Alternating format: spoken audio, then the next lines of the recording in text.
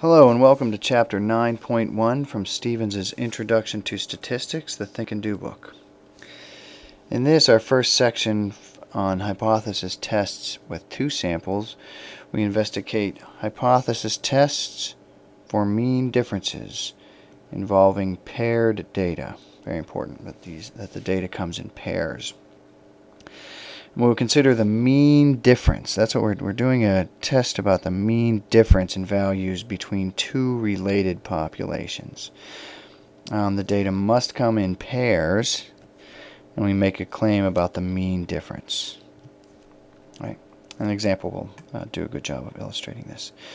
So here we have the data for the cholesterol level of, let's see, 10 men diagnosed with high cholesterol. And for each man, there's a before reading and an after reading. So that's our pairs, before and after. And so this represents one pair of data, another pair, and so on and so on. And what we want to do is we want to test a claim about the mean difference. So the difference row creates another sample, but it's the sample of differences. 237 minus 194 gives me 43. 289 minus 240 is 49, and so on. And so what I have then is actually a single sample of paired differences. Right? So this boils down to a single sample hypothesis test, just like Chapter 8.3. Just like 8.3. And the data we're working with is this sample here, the sample of differences. Okay, so if you look at this, what you can tell right away is that the mean difference, 32, right here, is certainly greater than 0, right? And we want to know if this is sufficient evidence to support the claim that the mean difference in all men is greater than 0. And since it's 32 and we're comparing it to 0, there's a pretty good chance that we will support that claim. And so we might want to make a stronger claim.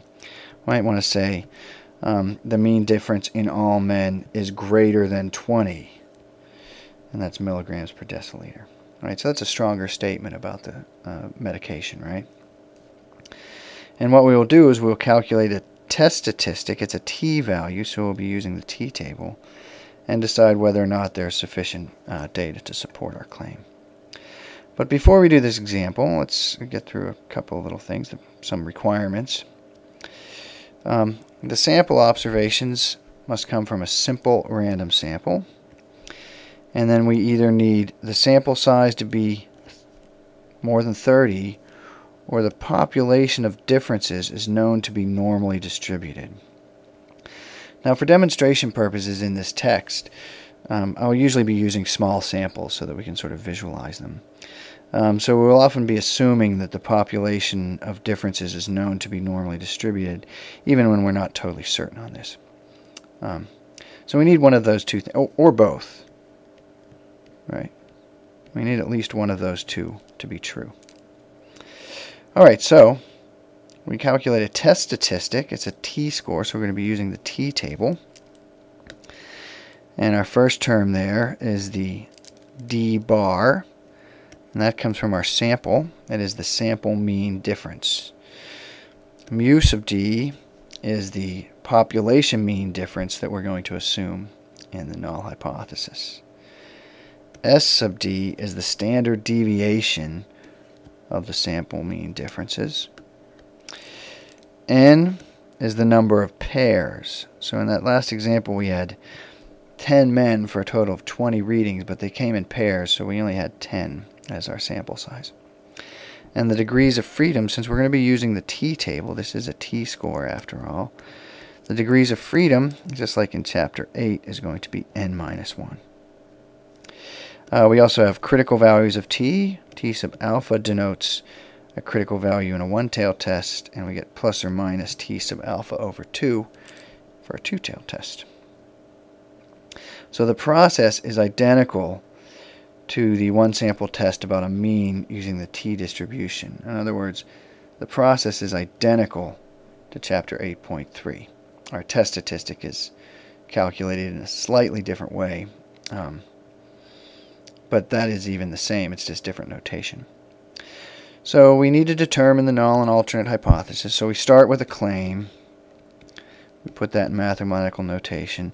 Then the null hypothesis always has the equal to sign. And mu sub d is the mean of all the sample difference, is the mean difference of the population, right? And we get the equal to sign always. And mu naught, mu sub 0, is a number. The alternate hypothesis, you can get a right-tailed test, a left-tailed test, or a two-tailed test with the not equal to sign. We calculate the test statistic with the formula from the last page. And then we decide whether or not to reject the null hypothesis. And again, there are two equivalent methods. We will be focusing on the critical value method because that's easy for us table users to do. And so we will be going to table 3. That's the T table. It's not on these pages. That's the instructor version. And once we get the critical value, we'll determine the rejection region. And we will reject H naught if the test statistic is in the rejection region, as we did all through Chapter 8. And the p-value method is good for software users, and all software will just generate a p-value immediately, and that's quite easy because you reject the null hypothesis. The p-value is less than alpha, where alpha here is the significance level, usually 0.10, 0.05, or 0.01. Then you finish off by making an understandable conclusion about the original claim. So let's take a look at our example here. We have the cholesterol levels for 10 men before and after. We reduce that to a single sample of differences, right? Okay, the manufacturer of the medication claims that on average the medication lowers cholesterol levels in all men who use it based on this sample data. So you want to test the claim that the mean difference in all men is positive or greater than 0. We will assume the population of differences is normally distributed and we'll use a 0.01 significance level. Okay, so our claim is that the mean difference in all men is greater than 0, right? So that's our claim. And the alternate gets the equal to, or sorry, the null hypothesis gets the equal to sign, and the alternate gets the claim because it can do so and still be different from the null, right? Those two have to be different. Okay, so when you calculate the test statistic using equation 9.1 there, looks like this. And d bar, the sample mean of differences, is right here. That's 32. And mu sub d comes from the null hypothesis. That's 0. S sub d is the standard deviation of the sample mean differences. So that's 15.4 right here. And n is the number of data pairs, which is 10. Right? So when you run that through your calculator, being sure to make sure this fraction on the denominator is in parentheses, you get a 6.57. So that is a pretty big test statistic. And so we have to determine whether or not we reject the null hypothesis. Looking at the size of that test statistic, I suspect we will be rejecting it. But let's do the critical value method. If you put 0.01, that's our significance level, into one tail with 9 degrees of freedom, we go back to our T table, right? So we have one tail, 0.01, so we're in this column, with 9 degrees of freedom. So the critical value is 2.821. Right? And that's where this came from, 2.821. Okay, so I didn't draw the distributions in these problems because we drew so many of them in the last chapter. I'm hoping you get sort of a feel for them. But if I did, that's very poor distribution, but in any case it suffices. this value right here is 2.821. And the rejection region is everything to the right of 2.821. Right? And so if you look at your test statistic right here, that is certainly deep in the rejection region. So we're going to reject H naught. If you have software, you can calculate the p-value, and it's very small. It's 0.000514. Actually, I might have come short on my zeros. It's 0.0000514. Regardless, it is a lot smaller than alpha, which is, in our case, 0.01. That's the significance level. So either way, you reject the null hypothesis, so that's good. So the sample data supports our claim. Specifically, it supports our claim that the mean difference in all men who use the medication is positive. Or from the perspective of the manufacturer of the medication, if they imply some cause and effect, they will say that on average the medication lowers cholesterol levels in all men. All right.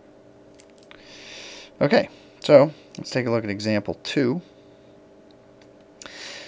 So by the way, something to notice from example 1. This test statistic was huge. Our p-value was tiny. It was way in the rejection region. So we really hit a home run on this one. We're way in the rejection region. So we're going to make a stronger claim.